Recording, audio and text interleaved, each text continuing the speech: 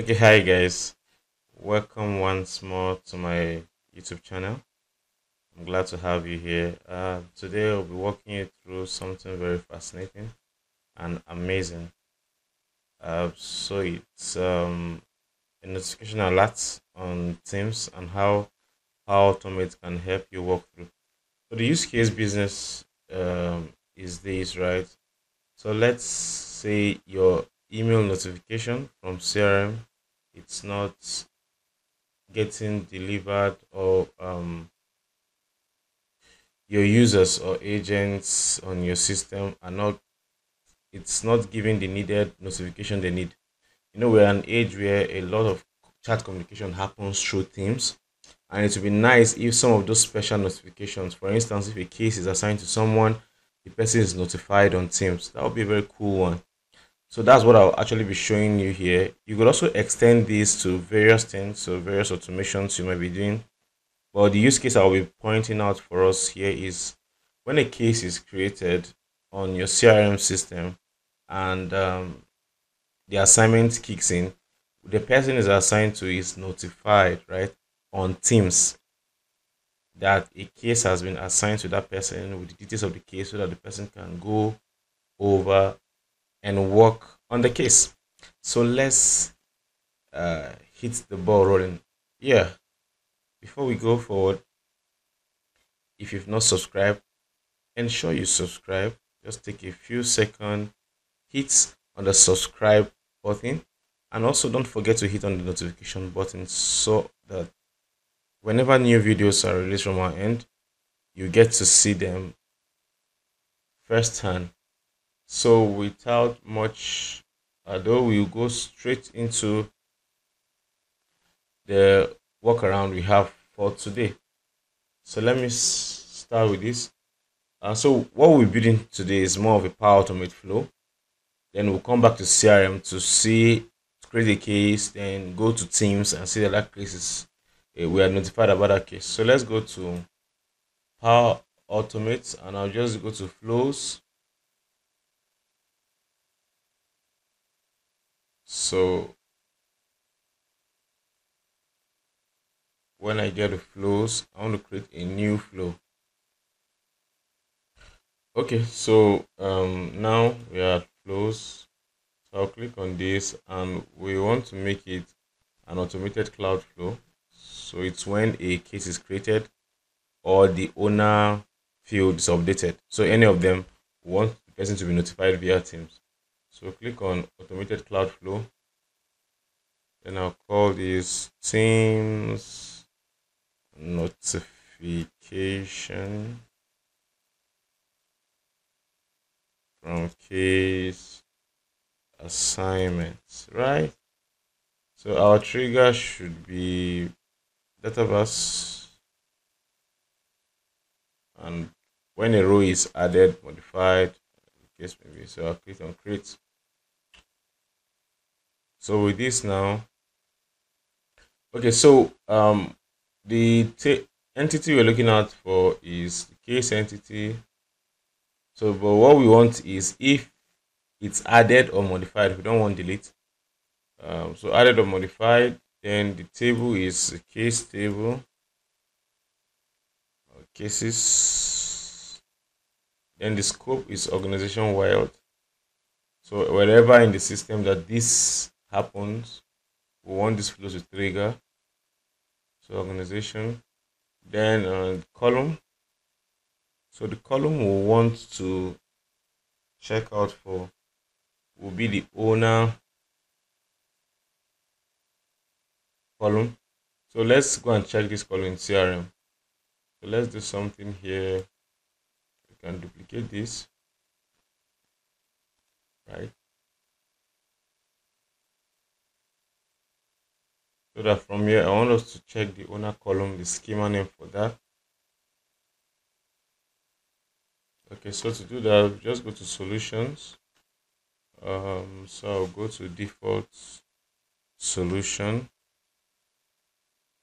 So I'll go to the default solution here. Just click on this. Then the table I want to look out for is the case table.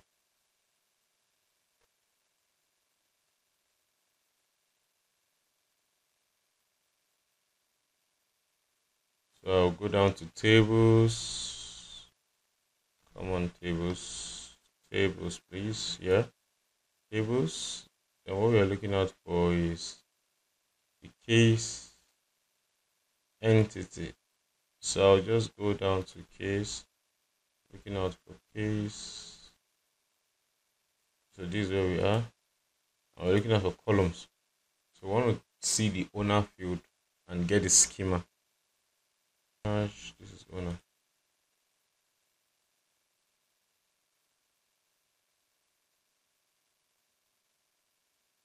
So with this, I'll just go down here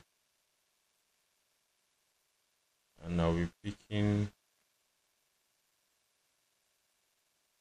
no, not the owning user. This is what we want to use. So once the owning user changes,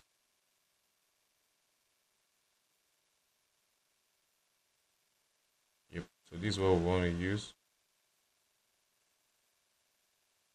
Yeah, this is the logical name. Copy this, and you come down here, back to your flow, and you just paste it. So we are done with setting our trigger. The next thing is we want to get the user email. So we'll do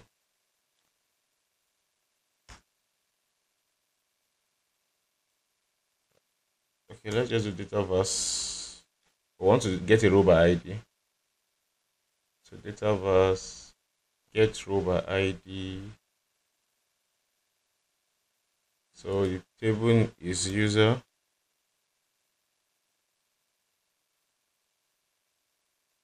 System user.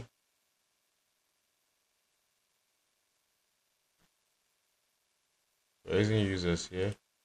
And what we're passing here is the owner ID.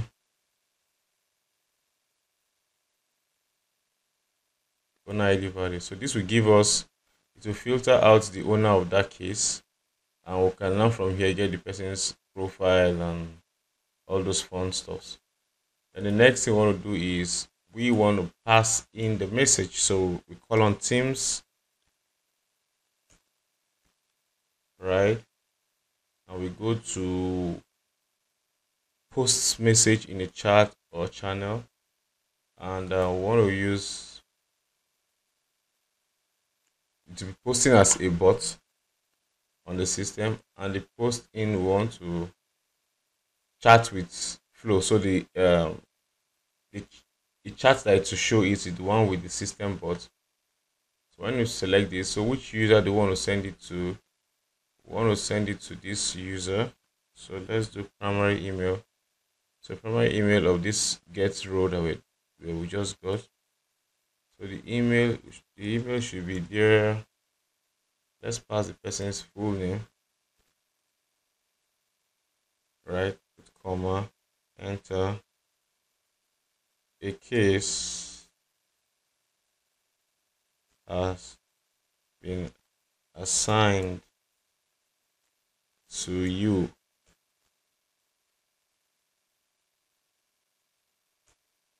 Please find below the case details, something like this, and just say case number is this. So just type here number and look for the case number. Then you say case title,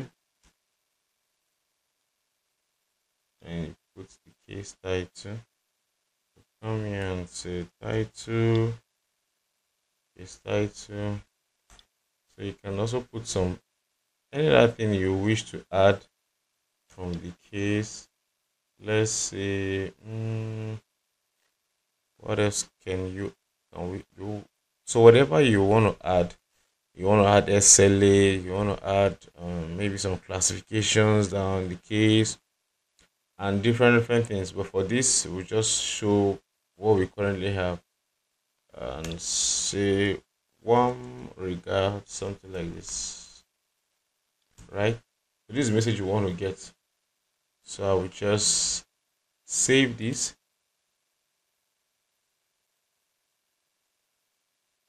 Then now we go back to Dynamics. Let's go to Customer Service Hub and let us create a case just to confirm. Okay. Just going to create a case now. Okay. So our Customer Service Hub interface.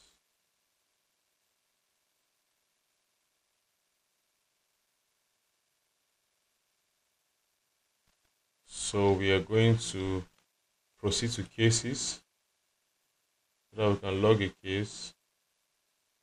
Let's go to cases here. And it's trying to load.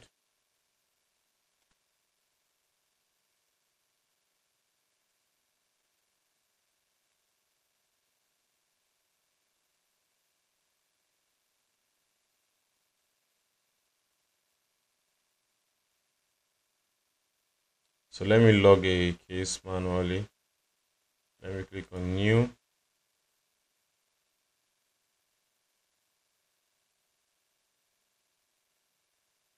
Then let me log a case. Let me just say test teams notification flow, and let the customer be this. Let me just put the case type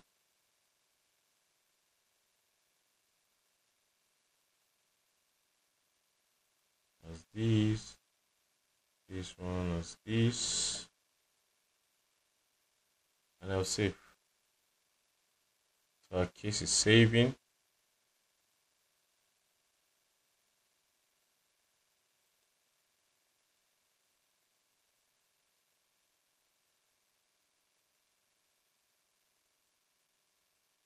Okay, so our case is successfully created. Now let's head over to Teams and see if we have some notification there. So I'll go to Teams here, and good. We now have a notification, so I can click here and see. They say, dear Victor Guche, a case has been assigned to you. Please find below case details. Case number is this. The case title is Teams Test Teams Notification Flow. Warm regards. So that's basically how you can trigger notifications to users on Teams, so that when case is created, they can be notified via Teams. And with that, it increase productivity and also alertness as many people work on Teams. So thank you very much for your time. Thank you for stopping by to learn how to work easy, work smart, so you could achieve more. If you've not subscribed, I encourage you to do it to subscribe and also turn on your notification bell so that when we release new videos, you will be notified. Thank you very much, and see you in our next video. Cheers.